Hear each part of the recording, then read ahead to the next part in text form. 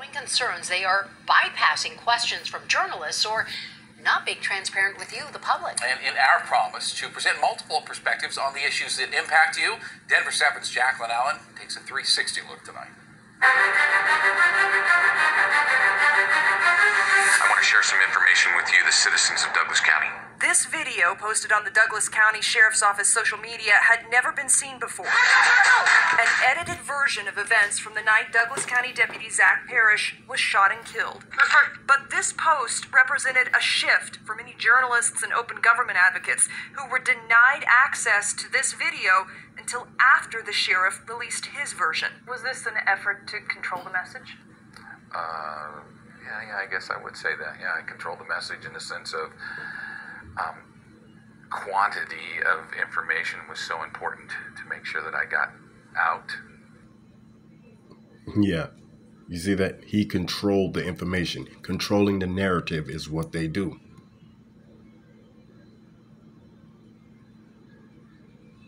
To my community, what had happened. Douglas County Sheriff Tony Spurlock says social media has become a way to directly communicate with the community, sharing information instantly. And managing how the story is presented, taking a 360 view. We have these laws about open records for a reason. Associated Press reporter Kathleen Foodie has been looking into the increase in law enforcement using social media. Officers dancing and viral videos were just the start.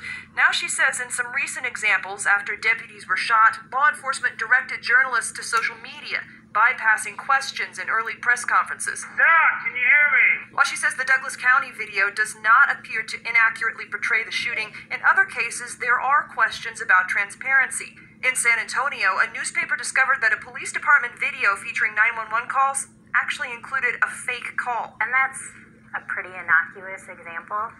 But fake calls. So if they have fake calls, then who's making them?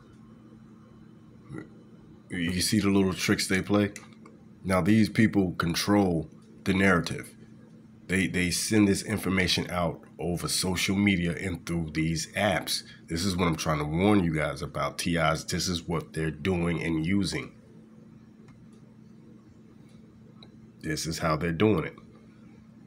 They're using social media and apps. But it demonstrated this larger point that when the agency is in control of the information, and they need to be really transparent about where it's coming from. Looking at another viewpoint, Denver police say social media is just another tool to help the media. It serves the media also. It's one thing on social media. If we put out a picture of a missing person, then you're able to get it on your platforms quicker, and it serves the public. Legal analyst David Beller says law enforcement has the right to keep certain information private and to tell their story, but the public will decide how much tolerance they have if that story is one-sided. It is happening all across branches of government, the effort to try to control the message, control the narrative, and do a runaround to the media. And open government advocates and journalists are watching, and this is why it's never been more important to make sure the information you get is accurate. We want to hear what you think. You can go to ours. Is accurate. So if they control the media, they control the internet, they control the apps. This is why you're being gang stalked. They control it all. Fake news. With a little bit of money and some fake news, you'll be gang stalked to the day you die. Deep fake, roger that.